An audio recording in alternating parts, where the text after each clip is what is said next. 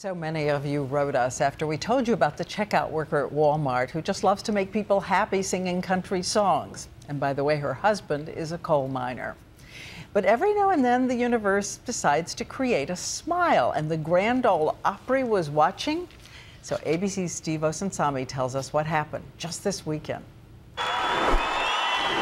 There's something incredibly powerful about a dream, and for Kayla Slone, hers came to life here, under the bright lights with thousands of people on their feet.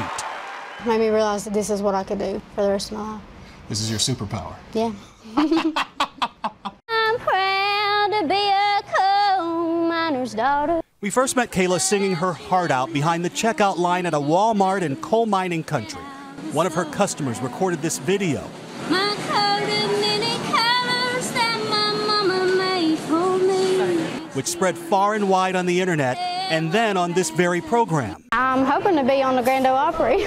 Well, the folks around the Opry were watching the news that night and decided to pluck her star out of the sky, inviting her to sing. We're about putting smiles on people's faces and making dreams come true. The night before, she worked at that Walmart in West Virginia, and her husband, a coal miner, had to work too. As she was getting ready, a big surprise. Hi, Kayla. Hi, Loretta. Loretta Lynn was calling to wish her well. How have you been doing? I'm doing better now. Well, I love you, honey. I love you too, Loretta. And after one short practice, I recall a box of rags someone gave us. it was showtime. Good? Got this? I got this. Just watch this video. And the moment began with her story. Tonight, that stage is the checkout aisle of a Walmart in West Virginia. Would you give a great Grand Ole Opry welcome to Kayla Slone? Yeah, I'm proud to be a coal miner's daughter. I remember well the well where I drew water. Which brings us back to this glorious moment.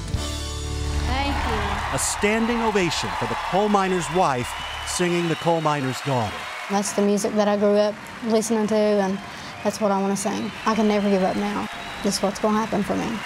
Steve Osunsami, ABC News, Nashville.